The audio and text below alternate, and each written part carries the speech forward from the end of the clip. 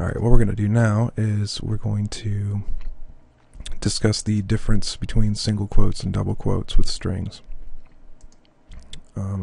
Say we wanted to add a parameter to this h2 tag.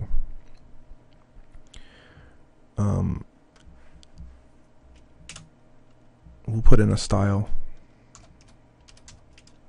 and we're going to toss in just a little bit of CSS inline here. Now the proper way to do this in HTML would be to put a double quote here and put our CSS between the double quotes. As you can see, Dreamweaver is already telling us by this coloration change here that something is not right. And the reason is that when PHP reads this, it's saying, okay, well, this is the opening of the string, and well, this must be the end of the string.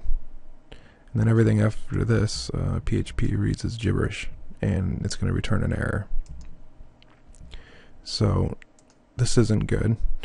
The first way we can combat this would be we can escape the character. And what escaping a character is it's telling the browser, hey, hold on a minute, take this for what it is, and move on.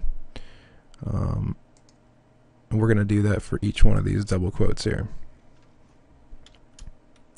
And the way you escape a character is with the backslash. Now the backslash is not going to be seen. PHP knows this is a character that's used for escaping, so it's going to say, okay, we're going to escape the next character, and this is the next character. And we need to do that each time we're going to use quotes. So let's go ahead and put our style in here. And we'll just make the text color a dark gray. Alright, now we're going to look at the other way to combat this, and that's to use single quotes. So we're going to go ahead and make another variable. And no programming tutorial would be complete without the hello world reference.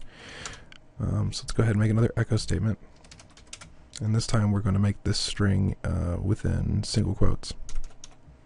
And what single quotes is going to do is it's going to read everything literally. So I'm going to type in hello and then the variable hello. So what we would hope for is that the PHP is going to spit out hello followed by the value of the hello variable, which is world. However, since single quotes take strings literally, we'll see what happens here when I save and upload.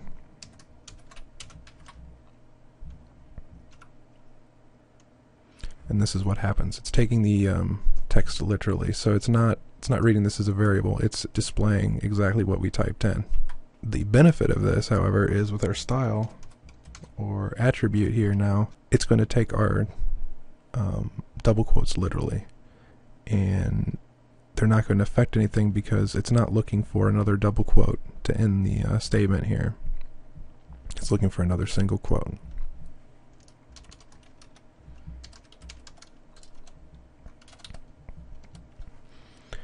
So this here will be successful, at least the coloring, if we save and upload. But we still have our issue with the variable. And this brings me to another technique, which is called concatenation. And what we can do here is we can tell this echo statement that we want to take a break really quick, and we'll put a single quote in, and so PHP is going to read this as the end and give us an error. However, we can put a period here, which is saying, alright, concatenate or add to the hello variable. And then we'll end the concatenation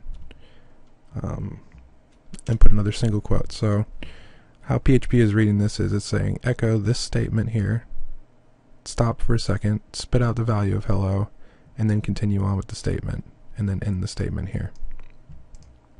So now if we go ahead and save and upload, we get the actual value of the variable. And there are benefits to using both types here.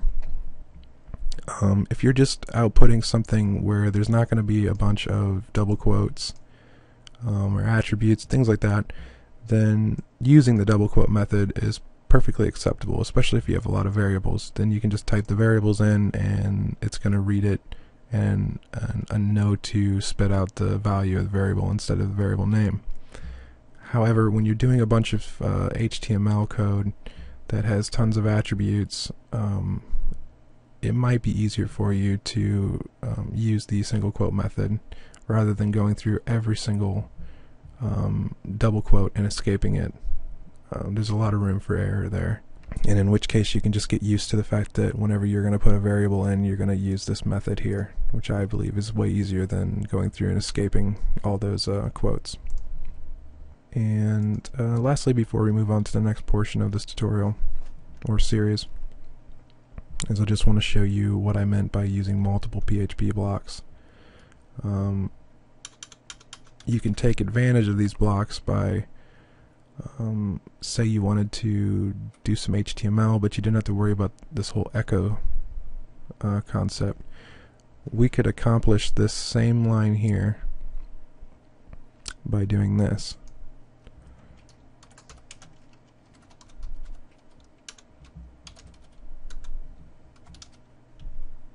Now we can toss in some PHP here in line with this this HTML. So we open up our PHP block, and we're going to say echo hello, and then close our PHP block. Now this is going to give us the exact same result as above. So save and upload, and there you have it. So what you're seeing is there's multiple different ways to accomplish some of these things. If you feel like, just doing everything straight up HTML and just tossing in variable names like this, do it this way. You'll find that in bigger applications you might find yourself using all these methods here in various spots on a page. Using this inline method is nice. However, you do not need to do this. If we wanted to, let's go ahead and copy this and paste it down here. We could cut everything up as such, and if this makes you feel better about how your page looks and you can read it better, go for it. So if we save and upload, then we're going to see 3 of these lines here identically. And there you go. So a lot of this just depends on how you want to do it, and whatever's the most effective way and efficient way to do it at the time for what you're doing. We're going to sneak in one more thing. I'm going to show you a trick and maybe get your brain rolling on why some of these things are cool.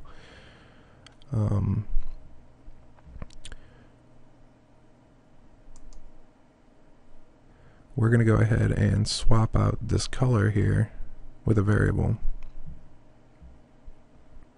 And see, PHP reads the document from top to bottom. So things that happen up here can change down here if you want them to. So for instance, let's go ahead and we'll make a variable called myColor.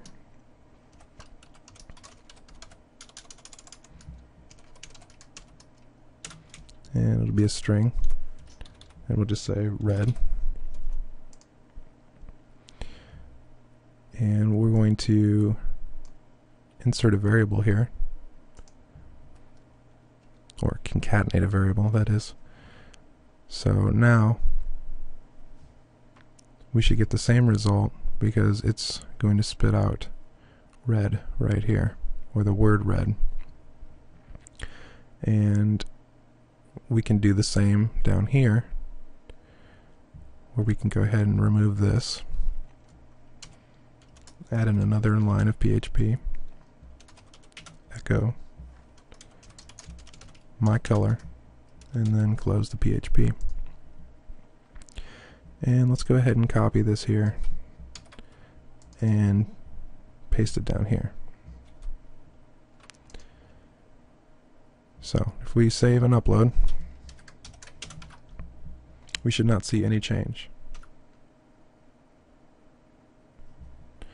Sorry, I didn't catch that. This should be equals. Now, if we save and upload, and there you have it, no change. So, why did I do this, you ask? Well, I want to give you an example on how the PHP is read when the browser loads, or when the page refreshes. We can redefine this variable further down the document. So we're going to say my color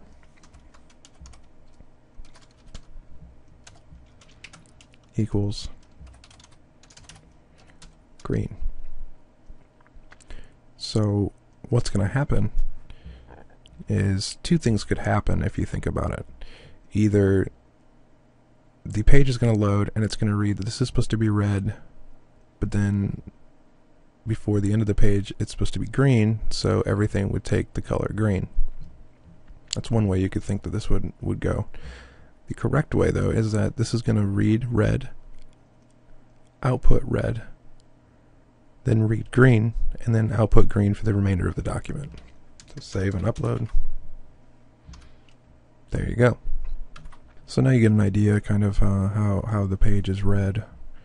In the next part, we're going to move into some more advanced topics. Thank you.